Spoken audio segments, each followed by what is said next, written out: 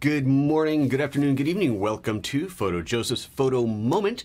I'm your host, PhotoJoseph, and today we are talking about some of the pictures. We're going to take a look at some pictures, talk about them a little bit, that I just shot in my workshop along with my co-conspirator here, Eric Meinling, in Oaxaca. So we just got back from this incredible workshop in Oaxaca, Mexico, and the whole experience was fabulous. We visited a bunch of different places, saw incredible things, and photographed all of it. So the whole, just to kind of give you a little premise of this workshop, this is not your traditional photography workshop where basically you would go and learn how to take pictures of X.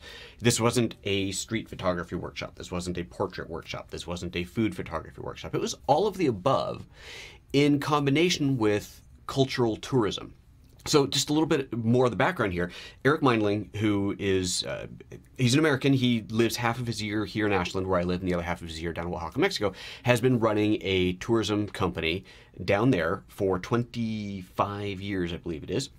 And from there, they've been doing all kinds of cultural tourism. And it's not about photography. This is what they do, their cultural tourism, learning about textiles, learning about pottery, learning about the people, and just all kinds of different tours. And at some point a couple of years ago, actually kind of the day we were introduced, we started talking about this, and he had gotten very much into photography and has become a superb photographer in his own right since then. We talked about how much fun it would be to combine powers here and do a cultural tourism / photography workshop. So that's what we did. So we took people all over the place where they had access to things that normal tourists absolutely would not have. We were in people's homes. We were photographing food being made in people's kitchens. We were photographing textiles being made in places that aren't normally open to the public, and just all kinds of incredible things. So that's the kind of background of what this workshop was all about. And I would like to show you some of the photos that we did there. Now, for those who are watching live, please by all means throw out the questions as comments live. I do have those up. I'm watching those here. So if you want to know anything about a specific photo, by all means shout it out. There's a bit of a delay between the real time and the chat. So I may have to go back to a picture, but that's fine. Just throw out your comments and we can do that. We can bounce around the pictures. No problem here.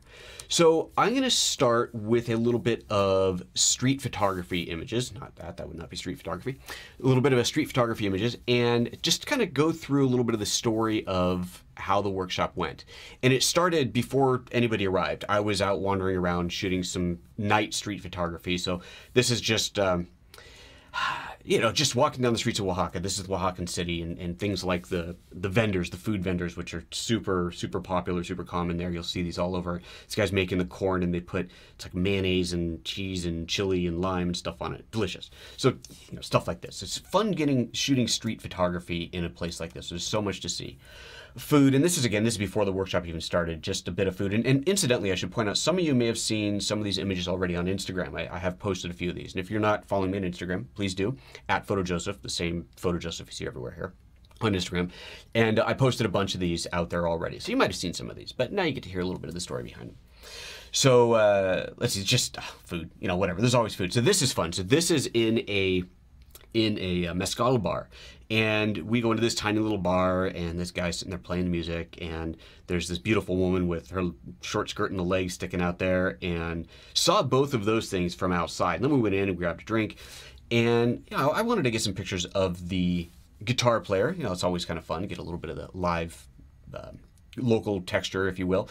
And so the guy's playing, and I'm trying to position the camera because I want to get the legs in the shot. I want to have these legs, obviously see the guitarist. Sometimes when I shoot, I'll cut people's faces out deliberately, and I was possibly going to do that with a guitarist. I think I shot somewhere I did and somewhere I didn't. And then the woman that's in the doorway walks up to the frame, and it's one of these just perfect moments. She's standing there kind of singing along, and it just couldn't have been a better setup, except for the tourist in the background who it's in the way. But other than that, it couldn't have been a better setup. So that was fun. That was a fun thing. Bartender at the mezcal bar. This is me and Eric and Flip. Turns out that a friend of ours from here in Ashland happened to be in Oaxaca at the same time. He planned this trip down there to study mezcal. Pretty good gig, right? He's down there for 3 weeks to learn about mezcal. His job is basically opening and setting up bars for restaurants and bars, and so on. People hire him to kind of set things up. And so he's down there researching mezcal for one of his clients. Pretty good gig. So we ran into him. We knew he was there. Well, before we got there, we got together with him and did a little sampling. So fun stuff like that. All right, let's go to street photography with the students. So here, now we're getting into the actual wandering around with the students. And these are the kind of things that we see. This is early morning, and it's just, it's, you know, it's not the most exciting type of photography in the world when there's nobody out there, but it's fun to see the city in the early morning light before all the people get out there, and just to see what you can experience. And of course, the lighting at this point is beautiful. This is when the good lighting is. You get that early morning, low light coming through. Just fun to see the city in this way. The people are all going to come later, of course, and we do get to those. Trash day. This is crazy. So there's, you know, here in the United States, and I'm sure most of Europe as well, when it's trash day, the garbage truck comes along and they pick up the garbage. You put it in a can, they pick it up, they dump it in.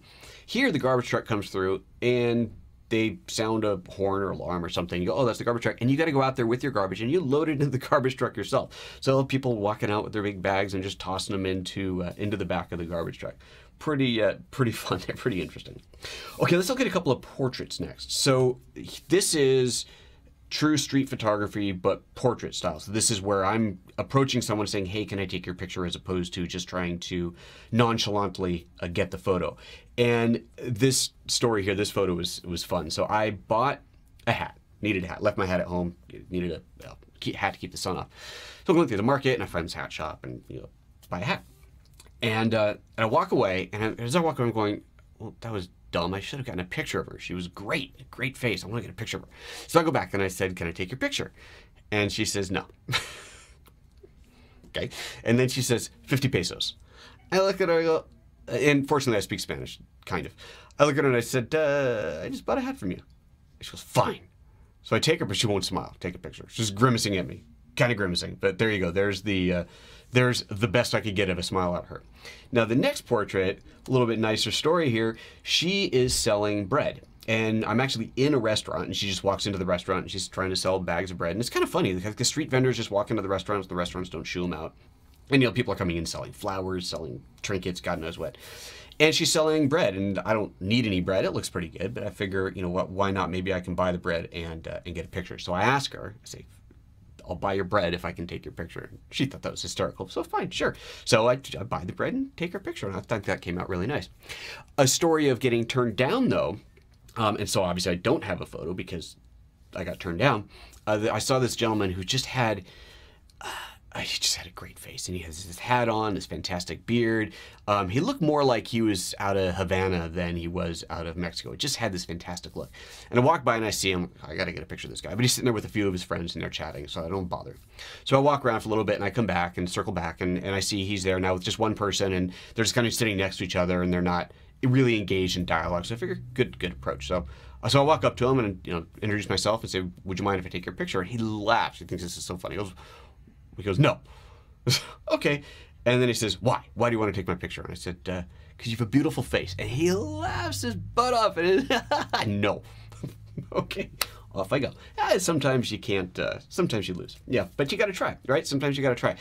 Totally different approaches to street photography. There's the street photography where you are just being totally incognito, capturing what's actually happening on the street. The moment you engage with someone, you have changed the scene, and it is no longer traditional street photography, and I totally get that, and that's an awesome way to do it, and I do that as well. For portraits like this, where you're going to get up really tight and close to someone, obviously they're going to be aware you're taking their picture, and so this is more of a request. Can I take your picture? So I can get that eye contact, get that direct portrait. Totally different things to do. You'll see I have some street photos where there's just people and they don't know you're taking the picture, and that's fine. But this is a case where I like to ask and get that implicit permission. All right, let's go back to a little bit more early morning street photography. So this is just this is the kind of the entryway to the street that eventually leads up to our hotel. So we came in and out through this archway quite a bit. So just a pretty thing. And this is one of those where, and I don't have the lesser photo, if you will, but in talking to the students about how to frame this so you don't have other stuff getting in the way. So I can move the mouse here. So, you know, here we're obviously seeing buildings, and if I step just to the right a tiny bit, you're going to see a bunch of sky, and it's, at this point, the sky is just washed out and nothing. And I think a car parked up here, totally modern car that really sets off the view. So it's one of these where a step to the left and maybe raising the camera up a tiny bit makes all the difference in the world, and really makes for a much more, well, I think much more interesting shot. We'll just leave it at that. Moving that camera just a tiny bit makes such a huge difference in there. Let's see here. Let's go to this one next. So this is, again, just walking through the streets. You can tell it's early morning. The sun is just peeking up over the horizon. The sun has hit this beautiful orange building, has not yet flooded the street that we're walking through. And this woman wearing this bright red sweater walks out with her broom and just starts sweeping the walkway. And she's out there for maybe 20 seconds. And I see her and grab the camera and fire off a few frames. That was the frame that worked. And it was one of these interesting student experiences where, or granted, the group is spread out a little bit. There's people, and there were six students and then the 2 of us instructors, like 8 of us walking. And they're spread out a little bit. But there were a couple people around me. And it happened so fast that I just grabbed the camera and shot it. I didn't have time to say, okay, everybody, now please notice the woman that has stepped out. But it was, as soon as she disappeared, an interesting point to turn to the group and say, okay, who saw the woman in red? It's like the Matrix thing, right? Did you see the woman in red? And most of them hadn't seen her at all. One saw but didn't, or maybe 2 saw but didn't take a picture. And it's one of those, if you're doing street photography, you know, you gotta be ready, The lens cap's off, the camera's ready to go. You gotta be ready to pick it up and fire instantly. And that's what is, and that's kind of, you know, a big part of what we're trying to teach throughout the workshop when it comes to street photography. And this is like day 1, so.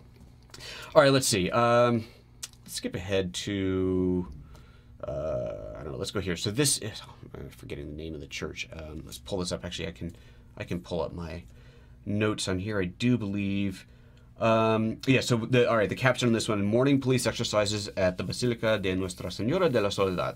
And this is crazy. So we go out to this big cathedral church early in the morning, and there's police exercises. They're marching back and forth and just their morning exercises going on there right in front of the church. That was pretty cool.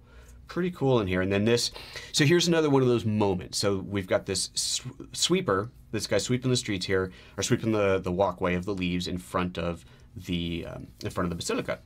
And I see this guy, and this is you see it and you go, okay, this is a great shot, but I gotta get over there because I want the basilica in the background, so I gotta get.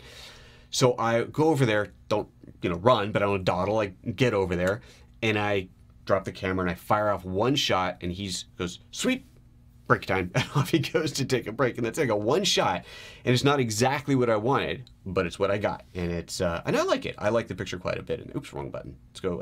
Come back here. There we go. I like the picture quite a bit. Now there's a lot going on in here in Lightroom. The shadow contrast is so great that I really pulled up the shadows quite a bit and pushed the highlights down. The highlights in, where did my mouse go? The highlights over here on the building and up here really looked like it had blown it out. But, you know, highlight recovery is shooting raw. You pull some of that detail back in. Also, I think it's worth noting, I haven't talked about the treatment that I did to these photos yet. On the very first day or evening, whatever, I'm looking at some of my pictures and I'm playing in Lightroom and I'm looking for a look, if you will, that I'm going to be consistent with throughout the trip, because I want the photos to have a consistent look to them. And I've been playing with these presets from VSCO, VSCO. They've got, you know, anybody on an iPhone probably knows the VSCO app. It's a fantastic app, really, really cool looking. It's free, it's crazy. I guess you can buy filter packs for it as well. But on Lightroom, they have some filter packs, preset packs that are really nice. I really, really like them. And I only have one of their packs that's kind of a sample pack, but I go through there and I found a variety of looks that I really liked, and I stuck with this one. And what this look does, if we go back to the image and look a bit more closely, it really cools down the shadows. You can see that the shadows are quite cool, quite blue, and then warms up the highlights a lot. And so you'll see that throughout. If we go back to this image here, if you look in the shadows, the highlights are already warm because it's sunrise, so you got warm light. But look at the shadows, they're quite blue and cool. And let's see here, if I go to, well, even back to the portraits, if you look at these portraits, the shadows are cool and the highlights are warm. It's just an overall look that I really, really enjoyed. And so I started applying that to all of the images to get that kind of consistency throughout it there. So there's that. Let's see here. Here's another image with an interesting story behind it of how it was shot. So this is in the city of Yanhuitlan. This is the temple and former convent of Santo Domingo in Yanhuitlan. And so this is kind of rural. We're out a couple hours out of the city, out of Oaxaca. And it's huge. And there's the whole story behind this. You look up the history of Yanhuitlan, it's fascinating. The city now has a population of 700 people. It used to be 40,000 people. And then, as Eric will say, the Spanish came through and somebody sneezed. and that was it. Just the disease spread rampantly, decimated the population, and the town, the city, never fully recovered. But you've got this huge, huge church there in a town of 700. I think every single person in the town could probably fit in this church at once. It's incredible. Anyway, so going back to the photo itself. So you can see here that I'm low, right? I'm down low on the ground, and there's these huge steps leading up to this enormous cathedral, enormous church. But the camera angle, the camera position looks as if I'm standing on a ladder going straight in. Now, this is not a shot that you can just get by picking up your camera and firing it. There's a lot more has to go into it, unless you're going to get up on that big ladder and shoot with a really wide field of view with perspective correction and so on. So this is a fun capability of what you can do with the camera and with Lightroom or Photoshop or whatever. In this case, it's 4 or 5 shots, shot landscape, but straight up vertical, boom, boom, boom, boom, like a panoramic basically, but shooting panoramic vertical. So I shoot there so I get this really high resolution. In fact, let me see here if I can tell what the final resolution of this file is. Shouldn't that be here somewhere? One of these days I'll actually figure out Lightroom. I don't know. I don't know where you say. Anyway, it's big, whatever. It's 4 files, so this is probably 60, 80 megapixels, something like that at this point. So that gives me the file, the image, the complete church in it, but the perspective is all wonky. So then perspective correction in Lightroom or in Photoshop, and some of it comes in the stitching process. You choose a method of stitching. There's the spherical and I forget what the other ones are called, but anyway, there's a method of doing that. So you choose the right one that looks right or gets the closest to right, and then just using the perspective correction tools inside of Lightroom to straighten it out. And so you end up with a photo that looks, frankly, like you're standing on a big, huge ladder shooting straight into it. And I suppose if you look really close, you'd realize, well, hold on, if you're actually on a ladder looking straight in, you'd see the bottom of the door and so on. But you get the image and it has this big, huge, straight-on look to it, which I think is really, really cool. All right, anyway, so moving on. Food, love the food, right? So we had these incredible meals. This is one of these things where if you're gonna come on this tour, man, the only way that you're gonna get some of these meals is to be on a tour like this with us, because we are eating in people's homes. In this case, we're eating we are in somebody's home. We're in their backyard. They set up this nice restaurant-like area for us. And apparently this family used to have a restaurant. They used to run a restaurant in Yanhuitlan, and for whatever reason, they closed the restaurant down. But then now they do private events like this. Eric calls them up and says, hey, could you guys cook for us? And we have this incredible meal. So in this picture, what you're seeing here is the making of a quesadilla, basically. It's this huge tortilla. In Yanhuitlan, anybody who's familiar with Mexican food knows that most Mexican tortillas are made with corn, but in Yanhuitlan they make them with wheat. So it's actually quite different for the Aryans. We have this huge tortilla, and she's got this Mexican quesillo in it, this kind of string cheese type cheese, and she's just straight over the coals, directly on the coals, flipping this thing over with their bare hands, melting the cheese. Love it, just love it. Okay, the church again. I know this is going to be hard to see coming through the live stream here possibly, but it's quite dark image. But this is the streets up to the church at night. Just a fun, different approach to that.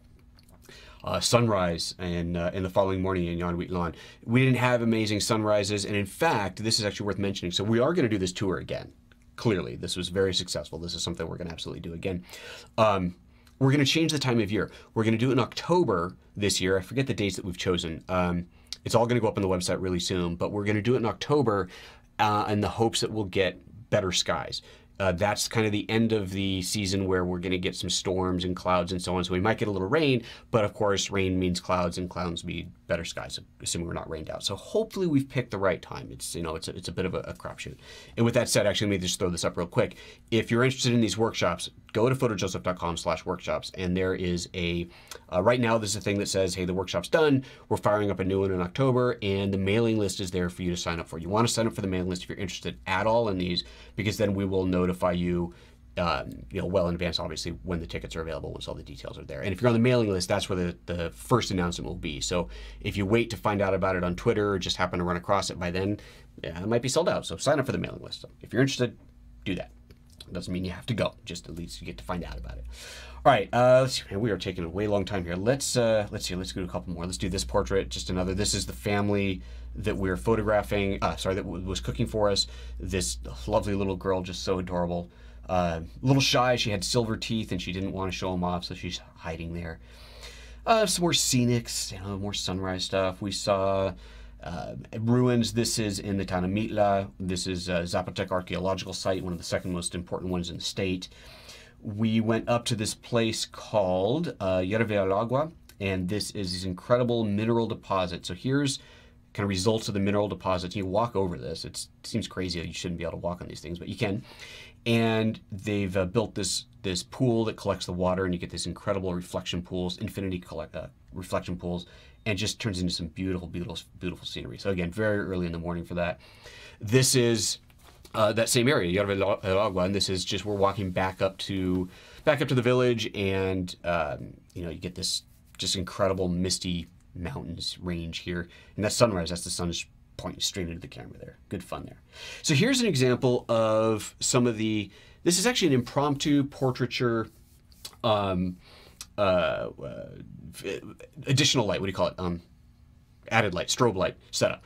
So we go into this place to have breakfast, and it's a restaurant called Alice's Kitchen, and Alice, that's Alicia is her name, and that's her there. Here you go. That's Alice right there making fresh tortillas for us. In fact, so fresh that they're actually making their own masa. So this is the corn being ground up into masa that then gets made into their tortillas. So this photo, we're shooting her. She's got this outdoor great smoky kitchen. There's this little slit of a window where the sunlight's coming through, and it's one of these scenes where the potential of insane, awesome beauty is there, but it's just not happening. We need more light coming through. And so Eric goes, we got the strobes, let's use them. You know, it's one of my favorite expressions. People say, I only shoot with available light. I only shoot with available light too. If I've got a strobe available, I'm using it. There we go. So Eric sets up a couple of strobes on a light stand blasting through this little window. And so now it's illuminating the smoke. You get this really cool view. But, you know, she's working. She's not posing for photos. She's making breakfast. She's bouncing around all over the place. And we're trading off with the remote triggers so that everybody can get a chance to fire off a few shots and see what it's like. And that's the shot that I got. I love this. I got really lucky with the flames coming up. She kept looking through the window. She thought it was absolutely hysterical that Eric's setting up these lights shining through. So she keeps looking at him. And you're going, no, just don't look at him. And anyway, got this one. It was getting in the right place at the right time. Really, really fun there. All right, couple more portraits, then we're going to nail this, wrap this thing up. So let's see here. This chap, so we went to a place, and this is something we'll do on the next tour as well. We went to a place where they make mezcal. It's a mezcal still. And this is the guy that runs the place. Unfortunately, I ask him, will you pose for a picture? And he does, but he doesn't want to look at the camera. He's one of the, he just thinks it's hysterical. But then I get a couple of the workers to pose. Oh, man, this is my favorite portrait, maybe my favorite photo from the whole trip. I love this shot. I love the look in the guy's eyes. Just looks fantastic. And then you got this guy. What a face. And this guy's, he's tiny. It's funny. He's like 4 feet tall, 4.5 feet tall. Little tiny guy. But super strong. Here they are. So they are piling up the piña. So this is the agave plant.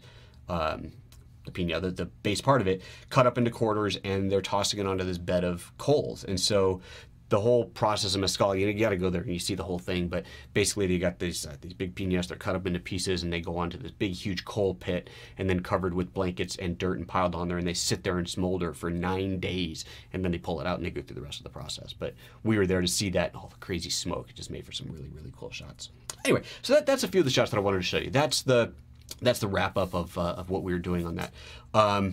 Really a great trip, great experience. If you want to do something like this, you want to see this, experience it, photograph this, then come on, man. Just come on to Mexico with us. Sign up for the mailing list. You'll get notified as soon as the thing goes live, as soon as we have everything lined up and ready to start selling tickets for that one. But it was a really, really good experience. A lot of fun, great photography, and I think everybody had a good time on it. So there we go. That's it. I didn't see any questions come up about the photos, so we'll unless I've got the wrong chat thing coming up, in which case I'll see them later. And I guess that's all I'm going to say right now. So here, let me just throw this thing up here once again. If you want to learn more about it, head over to PhotoJoseph.com/workshops. That will take you to the place to sign up for the newsletter and learn more about it. And with that, folks, we're going to call it. I'll see you guys next time. Bye-bye.